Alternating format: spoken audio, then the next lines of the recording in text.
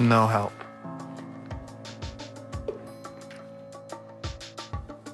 How many years have you been fighting like this? It seems like the whole time. The thing is in a relationship, I feel people should contribute in some way. It doesn't always have to be financial. And she doesn't contribute financially.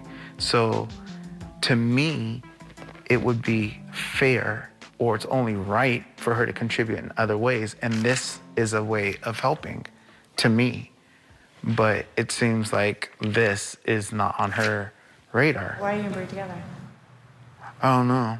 And that's a conversation I have to figure out our situation, because it's